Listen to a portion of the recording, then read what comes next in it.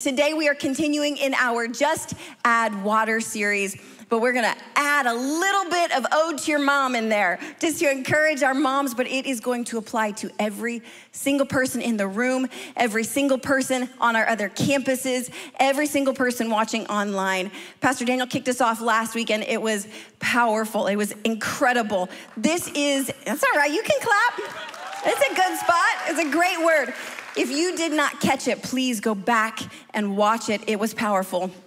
But this is a powerful series because we're digging in to the ways in which we go deeper in our faith. It's literally so important because we have to understand the difference between the knowledge of the cross and the understanding of how to apply it to our purpose for today. There's a big disconnect there, but it's really powerful. It's more than a one and done. There is so much more to relationship with Jesus than maybe even what you've ever known, because maybe you haven't jumped all the way in yet. And that's what our prayer is for you today, that you would take the steps to jump all the way in. For instance, how many of you know that if I drive down the road to IKEA and I pick up a chair, a table, anything along those lines, and I do not read and study that trusty manual of instructions, that table is as good as useless, y'all. There is no purpose for that. Can anybody personally attest to the fact that without the instruction manual, it's no good? Amen? Amen. We sometimes, when taking things that are simple, sometimes we make them a little more complex than they really are, right? Elbow your neighbor, say, there's a better way. There's a better way. And in this series, we are simplifying and answering the questions of, how do I grow in relationship with Jesus? What is a continuing relationship? And what do I do now? So how do we keep it simple and grow in God? You begin by recognizing that life is full of differing seasons. It's more than just winter, spring, summer, and fall. There are so many different seasons of life. Ecclesiastes 3:1 says, to everything there is a season, a time for every purpose under heaven. The starting point of your growth in Jesus, your daily growth in Jesus, is understanding and acknowledging your current season. Not where you want to be, not where you hope to be, not where your mom is or even how your mama sees you, but where you really are. The first thing you have to do is be really, really honest. Where am I? Where am I in my process of growth? Where am I with the Lord? My mama's favorite hobby in life has always been, as long as I can remember, gardening. And it's an injustice to call her a gardener. Any gardeners in the room? I heard one, whoop, okay, there's one or two, thank you. It is an injustice to call my mama a gardener because the plots of land that she would garden were literally like small farms. Because she loved gardening that much that she was like, if there's a vegetable, if there's a fruit, I'm growing it. And she would wait all year long to grow these gardens, and she could not wait for summer to come. She would embrace the sweat, the dirt, all the critters that would come into her garden. She'd come up with all the contraptions that there were to kind of keep them out. I always would laugh. My husband laughs at me when I say this, but I considered her like a snake tamer. For some reason, there were always snakes in her garden, and my mom was afraid of nothing because she was like, you're getting out of my garden and I'm taking care of my produce. This was how she was, still is. She did not mind the backaches or the blisters, all of it, because she not only loves the harvest, but she loves the journey of growing. Loves it. So today I'm gonna share with you the seasons of growth from Mama's garden. And forgive me, as you see up on the screen, I'm gonna have to poke at some of you, and some of you might completely disagree with me on this, but Mama is spelled M-O-M-M-A. Mama. For those of you that think Mama is spelled M-A-M-A along with our English dictionary, why? Why are we spelling Mama as Mama or Mama? Anybody else join me in this aggravation? Anybody? I feel as if I'm usually alone on this one, but these are life's pet peeves by Jackie Groves today, okay? All right, so season 1. This is the first season that we are gonna talk about. In this season, you are the seed. In this season of life, you are not the planter, you are the planted. That means you are one of two different people. The first one, you are either fresh and young, new to the faith, immature in your understanding of the word, immature in your understanding of who God is, needing the time to sprout some real roots and get anchored into the soil of your faith, get anchored in your foundation in Jesus. In this season, you may be honestly feeling kind of excited and cocooned in this safe place where you feel like, I don't know what I don't know, but I feel like God's just kind of wrapping me up in this spot. And you may be excited about it, looking forward to it. Or you might be the second person. And that second person is the person that's really not new to faith. That person is a little more, you've been through seasons of life. You've been through things with the Lord. And when you look at this season, it feels a little more like punishment. It feels a little more like, I am not planted, but I'm buried alive under here. I'm feeling claustrophobic here because I feel like I can't get a sound out of this room that I feel trapped in. And if you're in that spot, it's easy to feel a little resentful of the season, disappointed in where you are as opposed to where you thought you would be. Maybe overwhelmed by the walls that feel like they have you encased and enclosed. But whichever of those you are, if you are the first one or the second one, I want you to know that you are both in this season being sheltered, being covered, and being protected on all sides, because for this season, there is a great purpose. Amen? Amen. Psalm 91.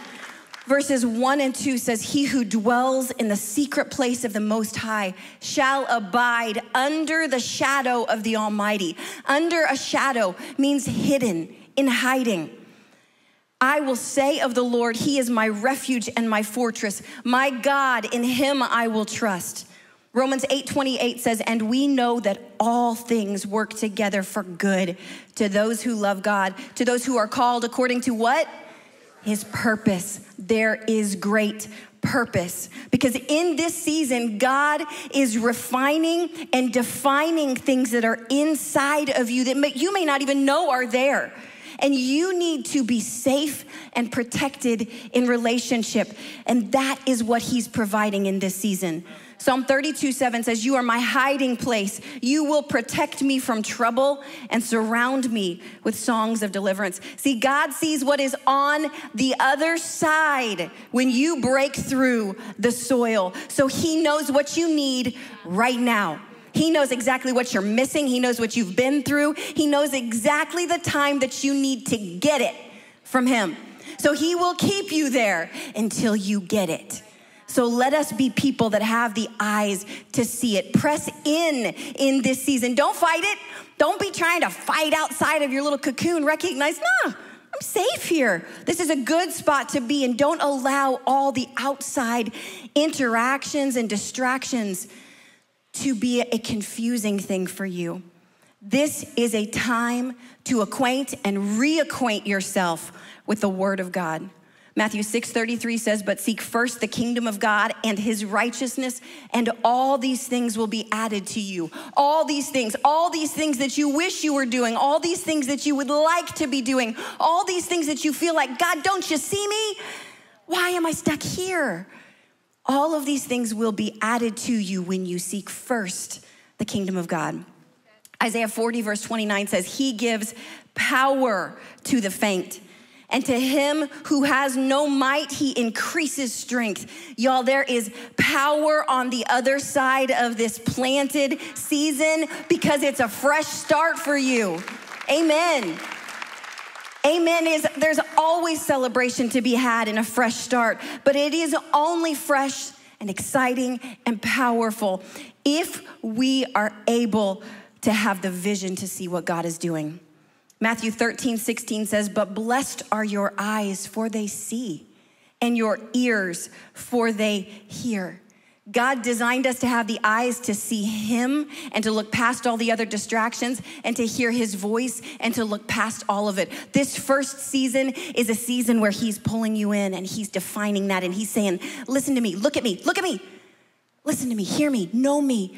because I have great things and great power on the other side of this. So press into his presence, press into worship, press into the word, press into prayer, press into the Spirit of God, because I promise you in this season, he is speaking to you, and he wants you to fine tune your hearing, to be able to understand, it's silent, and I hear your voice, God. What happens when it gets noisy? Now I know what your voice sounds like, because I've heard it in the silence. So when it gets crazy, I can hear that voice. My kids can identify me by more than just my really loud hair. They know my voice in a room because they have heard it in the silence before. Amen? Amen. He is speaking. And if you are ever going to invest into others well, if you are ever going to get to that spot where you are able to pour out and step into your calling and into your gifting, then you are going to need a season of being invested into. That is what this season is. This is a season where God is saying, let me invest into you. Let me pour everything that you need onto you right now. Because in the next season, you will be the one doing the planting. But not just any seed, not just any seed. Season 2, you have to plant the right seed. That's what the second season is all about. It's planting the right seed. You are no longer planted, but now you get to decide what kind of harvest you are called to reap. You get to decide based upon the calling and the instruction that God has given you, what do I want these seeds that I put in the ground to produce in my life and in others? And you are called to be very wise about which seeds you plant. If you want a zucchini, y'all tell me, what do you put in the ground? You thought I was gonna trick you there, didn't you? It's zucchini, right? If you want tomatoes, what do you put in the ground? Tomatoes. You put potatoes in? Yes. This one does, but most wouldn't if they wanted tomatoes. If you want tomatoes, you put in tomato seeds. And when we come out of the planted season into this current season, and we have an understanding of who we are in Christ, then we understand that any old seed won't do. Planting it in any place is not good enough anymore, because now you have a better understanding of the purpose that's on your life and how specific it is, just like a mother knows. Without knowing what it actually looks like, she knows what the purpose is. She knows what she is called to do in the season. You have a calling and a plan from God to accomplish certain things that he has set aside just for you. You are no longer just the buyer at the farmer's market. You're the one that's getting to plant the seeds. And God is asking you, what will you do with what I've given you? What will you do with your calling, with your gifting, with your purpose? How will you take care of it? 1 Peter 4 verse 10 says, each of you should use whatever gift you have received to serve others as faithful stewards of God's grace in its various forms. See, there is a grace that comes with purpose. It was a few years ago, Daniel and I were leading a workshop for a room full of worship leaders, and I was very pregnant. When I say very pregnant, how many of you know what I mean? I was very pregnant, okay? I was beyond the season of like, oh, she's so cute. I was in the season where people were like, don't look at her because you don't want to lie. So I was in a full of life stage of pregnancy, okay? So we were leading this workshop together, and we were standing next to one another, and we were talking. He was sharing at this one particular point. He was sharing about how our personalities are a little different in certain ways. And there's a lot about our personalities that are very similar. But there are a couple little ways that we're like, Lord, you knew what you were doing. And he was telling how there is this tendency within him to be like, oh, let's go this way, and I want to go that way, and then I'm going to do this, and I'm going to do the other thing, and I've got this, and I've got that. And he he was admitting he didn't have a whole lot of reining in abilities, organizing, administrating, sticking to one thing at a time sort of stuff. And he was like, but I'm so grateful that God has given me my wonderful wife here. He was saying such sweet things about my abilities to organize and administrate. And he said, I'm like a helium balloon, and she's the weight that holds me down.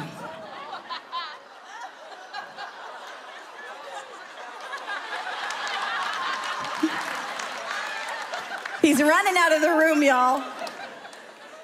It was in that moment that I realized there's a grace for this purpose right now. Because I got a room full of angry ladies about to whip my husband because they're like, how could you? Look at her. At that point, I could have held down quite a few loads of helium balloons, I promise. And I'm great with it. I enjoy being pregnant, no issue. But I knew in that moment what his intention was, and I only laughed as the room became furious because I realized, my purpose is to protect my guy in this moment. And there was great grace. Great grace. Yes. But the seeds that you are planting in this season, those seeds are relationship seeds. You are planting seeds into your current relationship and your future one. So are you investing into the future and what is lasting, or are you investing into the moment, into pleasure that's fleeting? Which one are you investing into? You are also planting seeds of integrity. You are planting the seeds of what it is that your reputation looks like. Are you investing into the reputation you want, the one that reflects Christ's heart? Or are you investing into a reputation that you are going to work hard to repair later on? Which one? It is one or the other. And you are also allowing seeds in your heart at this time that will take root and will grow and will sprout and they will develop. The way that you let those in is by what you look at with your eyes, what you listen to with your ears, and the words you allow to come out of your own mouth. And you have to be practicing Proverbs 4:23 that says, above all else. Does that say like when you have time? Does that say like when you're able to? Like just, it's okay if you can do it like every now and then. No, it says above all else. First priority, above all else, guard your heart, for everything you do flows from it. Are you planting seeds that are gonna cause issues for your heart down the road? Galatians 6:7 says, do not be deceived. God is not mocked. For whatever one sows, that will he also reap. Good things, y'all, don't come from bad seeds. And I am not calling any one person a bad seed, but what is it that you are planting? What are you putting into the soil of your life? What are you speaking out with your mouth? Who are you gathering around you to be speaking into your own life? Because I promise you, good seeds produce good fruit. You don't develop into the man and the woman of God that you are called to be without intentional choosing and intentional investing. But guess what else? Your children don't just become either. There has to be intentional investment on your part every single day as well. God has positioned you to mold them while they are still moldable. How many of you know there comes a point you don't get to do the molding any longer? They get to apply what you taught them. So what have you taught them? How have you molded them? It is a hard task that all of us get to come to terms with in parenthood, but you realize that everything you need is in him. Every single thing. So what are you planting? What are you investing in? As a mother, I ask God every single day to show me the heart of my children. Because how many of you know that sometimes in life, it's not the heart that we get to see in our kids. Sometimes it's the behaviors that we get to see, right? And sometimes those behaviors are not all that exciting, right? Anybody in a not so exciting season of parenthood? Anybody at all? Got a one proud mama here? Yeah. So as I was thinking about you all today, and I was thinking about this heart that I pray for literally, I remembered something that I keep close by me, and you probably can't see it very well, but it's this delightful little goat, okay? This wonderful little goat that I have. And it actually was a gift that I gave to my husband for Christmas. It was a stocking stuffer of his, but how many of you give gifts to later just take them back? I mean, I do that. I do that because I know him well enough to know that he'll just squish it to the side and I can tiptoe back later and grab it. So I did with this delightful little goat, because here's the thing. This goat I apply and I use a lot in my life when I'm saying these prayers to God about, Lord, show me their heart, because I really need to see it right now, because inside this is what I feel like. Right now, my sweet 13-year-old, he's becoming a teenager. God, I need you to show me his heart so that I don't. Because how many of you know that sometimes our prayers don't line up with how we are currently feeling? Do we have anybody in the house that needs to scream like a goat every now and then to remind yourself, God's still bigger than how I feel right now? Amen? That is why our prayers have to continue. And they have to continue in the direction of what we know God will do in and through us, even if we're not seeing it right in this specific moment. Amen. I ask God to open my eyes so that I can see their weaknesses and their strengths. And as he has been faithful to do so, I have had to make the intentional choice to continue to plant seeds of worship, to plant seeds of joy, seeds of kindness, seeds of service, seeds of discipline, seeds of grace.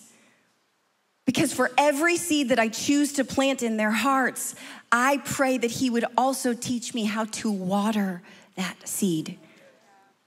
And that he would bring others into their lives that would also continue to water that seed. Because that's my commission as a mother, is to recognize the fertile field that my children's lives are. Some of you might say, my kids is more like a desert, like it's a dry wasteland right now. Some of you might say, it's kind of a jungle in there. I don't even know how to get through it. But no matter how you would describe it, it's still a fertile field, and there are so many seeds that they will encounter in their lives, just like you and I have. But my greatest task as their mother is to plant such a field of beautiful, faith-filled things in their life during this season that I have them for, that no matter what the enemy throws at them, there is an abundance of seed under the surface ready to bloom, ready to be activated, ready to be put into place. And here's the promise that we hold on to. 1 Corinthians 3:6 says, I planted the seed, Apollos watered it, but God has been making it grow. Amen. Sometimes there are things under the surface in ourselves, in our kids, that God's working on. Even if you are in that season 1, God's working on things under the surface. He is making it grow. Even when we can't see it, he is still working. Nothing happens by coincidence. We are called to plant intentionally, but we can count on a supernatural God to do the heavy lifting. Amen? Amen. We recognize that every word that we speak, every action we choose, every person that we connect with, every single thing that we do in life goes into the soil of our lives. In this stage and from here on out, you have to choose to plant the right seeds for the mission of your life, the right seed for your calling, the right seed for your purpose, the right seed for who God is calling you to be. Plant the right seeds. Amen? Amen. In season 3, this one I call WWW. This one is a mouthful. This one is water, weed, and wait. Say that one 3 times fast and I will be very proud of you. It's impressive. This is a significant season because God is asking more of you. He is saying, I have invested all of this and now I'm trusting you with more. I'm trusting you to accomplish more. So after he has pulled you out of the planted season and after he has invested into you an understanding of who he has called you to be and who you are, that's where we are at stage 3, where we must begin to water the seeds planted. And we have to prune them. We have to take care of the investment, just like we do with a brand new baby. Anybody in here have a brand new baby? A brand new baby, or even maybe one that's a little fresh? Just a little bit? A couple of like just timid hands. But everybody loves a fresh baby, right? We all love a new baby. We love the baby smell. We love the baby skin. We just love babies. And there's one thing we understand. It's how to care for a baby. Everybody knows you use delicate hands with a baby. Don't touch that baby's hand. You've got germs. Don't let anybody touch their hands. Yuck. You don't touch babies' hands. But you talk quietly around babies. You don't want to wake them up. You hold the back of their head because their necks aren't developed. We understand these delicate things about babies. But that is also the watering season, because it is not only just for growth and maintenance, it is also for full development. Because how many of you know that up to this point, whatever point you are in your relationship with Jesus, you have grown to get here, which means if you take steps backwards, it's considering digressing. A baby's already grown in mama's tummy for 9 months. They're already developed in a whole lot of ways, but we still have to handle with care and with intention. My husband teases a lot about my discipline and my drive and my biceps. He does. But the truth is I have the microphone now, so I will tell the full truth about my biceps. It is true. However, this season's been a little busier than, other ones have been. We've taken on a couple additional things for a little bit here. And the time that I had to invest into that Peloton that I just love so much, which is the source of the biceps that he talks about so lovingly, I'll be honest, my Peloton and I are like acquaintances right at this very particular moment, and it saddens my heart. But how many of you know that lack in my time invested, it's gonna show up? And guess where it shows up, y'all? It shows up in those muscles that he likes so much. Because my strength is not as well defined in this season because I've not had the time to make the investment of not only growth, but also maintenance. Because the watering season is both a season of growth and maintenance. Ephesians 3:17 through 19 says, so that Christ may dwell in your hearts through faith, that you being rooted and grounded in love may have strength to comprehend with all the saints what is the breadth and length and height and depth, and to know the love of Christ that surpasses knowledge, that you may be filled with the fullness of God. Y'all, this is why we water. This is why we dig into the word daily. This is why we press into worship. This is why we listen for the Holy Spirit. But if I remember anything well about my mother's garden, wasn't how well she planted and how meticulous she was, because y'all, she was meticulous. I remember, I watched her from inside. I was very aware. And it wasn't how much she watered, because my goodness, she watered all the time. It was how often she weeded her garden. It was how intentional she was with weeding her garden. And y'all, she never once complained. She just did the hard work because she understood the necessity. Too often, I think we assume that because we tilled the soil and because we were selective in the seeds that we put in the ground, and we were really careful with the way in which we planted it, that there should be no disruption that pops up out of the soil, right? How often do we find ourselves in that spot where we say, I've done all the right things, but why am I going through that? Why is that showing up in my life? Because just like your good fruit started as a seed, a weed also starts as a seed. It is a reality that we have to be very, very aware of. And here's an interesting fact.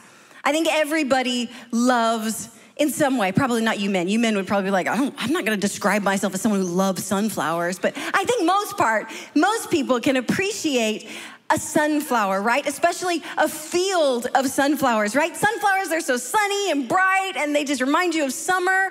But there is one thing that you may not know about sunflowers had you never planted a field of sunflowers or even grown one or two. And that is that sunflowers are challenging to grow because of weed control. Sunflowers grown from a seed take up to 2 weeks to pop through the soil. And guess what doesn't take that long? Weeds.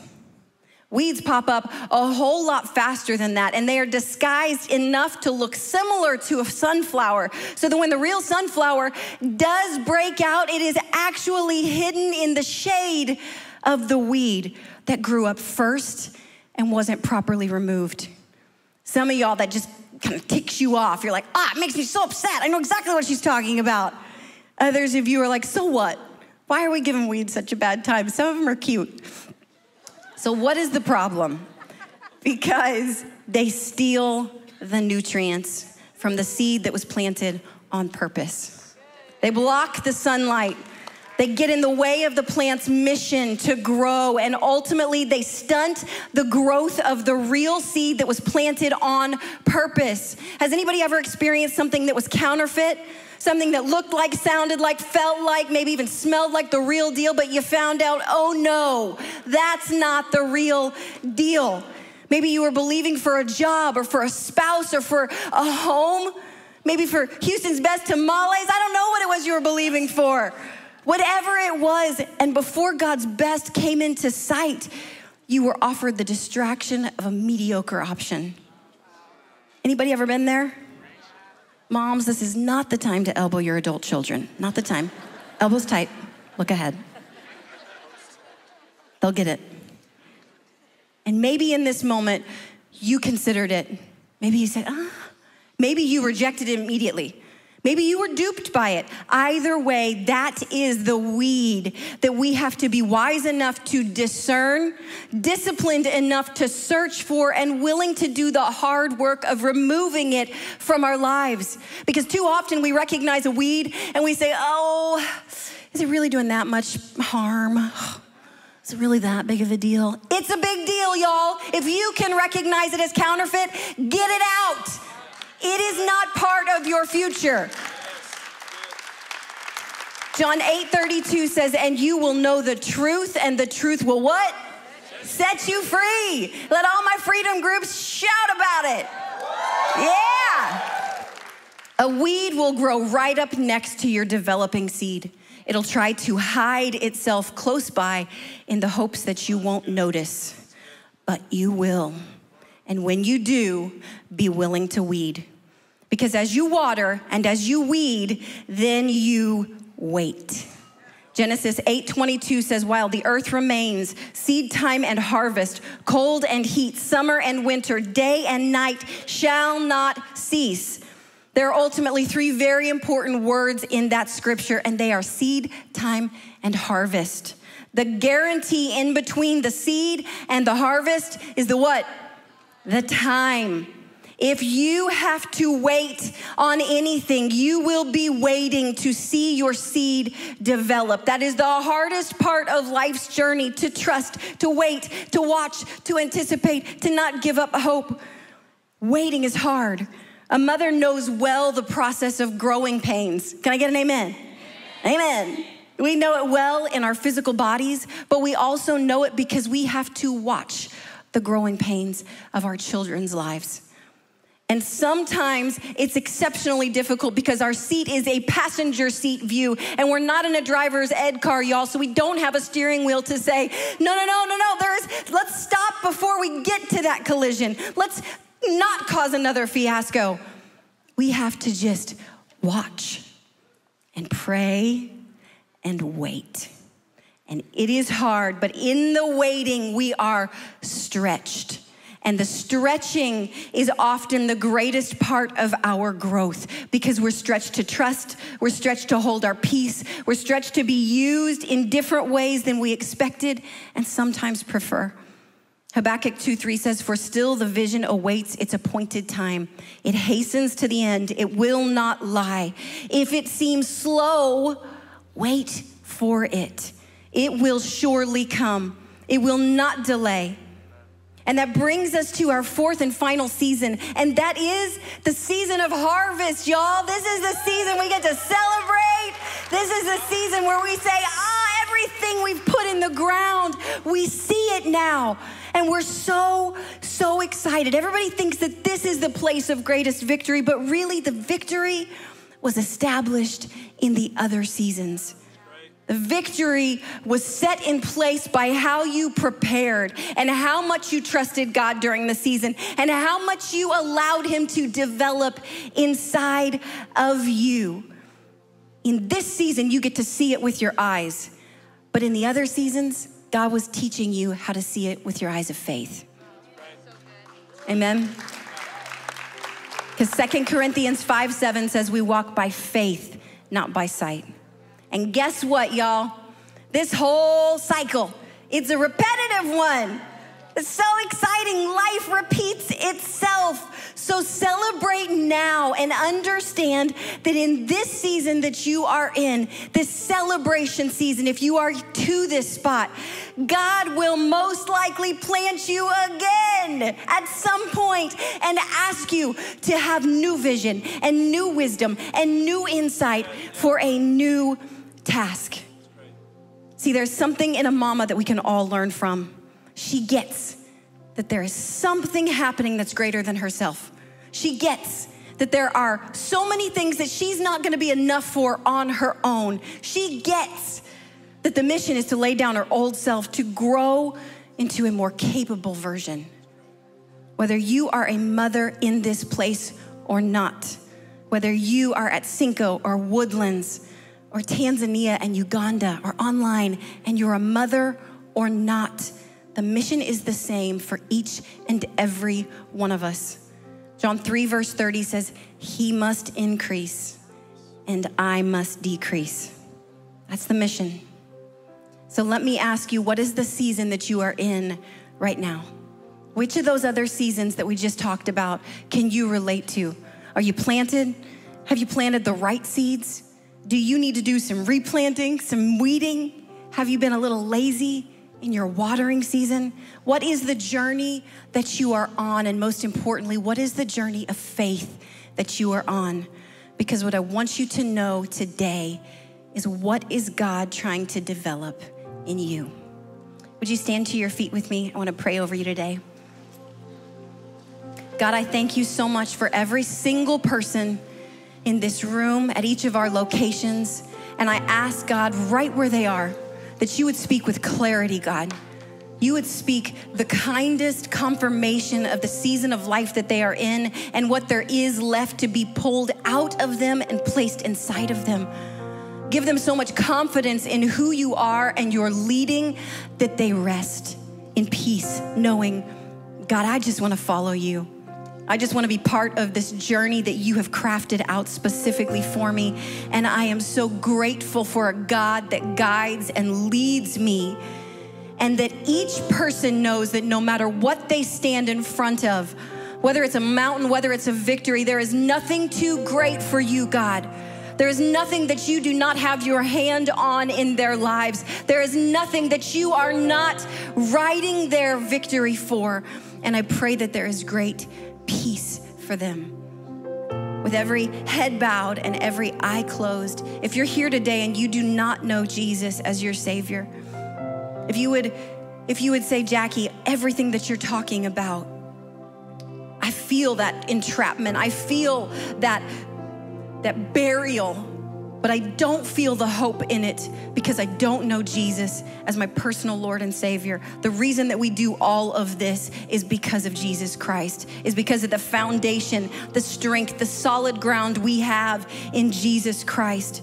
Romans 10:9-10 says to confess with your mouth and believe in your heart that Jesus is Lord and you will be saved. All it takes is your surrender.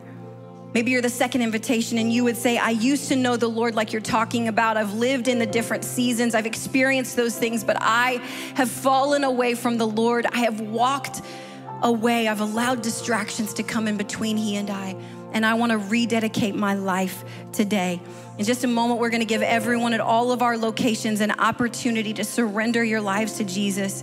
If you're the first group, you would say, today is my day to find freedom and make Jesus the Lord of your life. And your second one, I want to rededicate and get things right with the Lord. If either of those are you, with boldness and as an act of surrender and a declaration that you want to give your life to Jesus or rededicate your life today, would you just slip your hand up in the air so that we can see you? We see you. Church, let's celebrate. We see you. I see you. I see you. Praise God. I see you. Praise the Lord. Praise the Lord. Amen. Amen. You can put your hands down. Let's all pray this prayer together. Repeat after me. Say, Jesus, today is my day. I want to give my life to you. I ask you to forgive me of all my sins. Thank you for your forgiveness. I repent right now. And from this moment on, I am choosing to live for you. You are my Father, you are my Savior, and you are my Lord. In the mighty name of Jesus, we pray. Amen.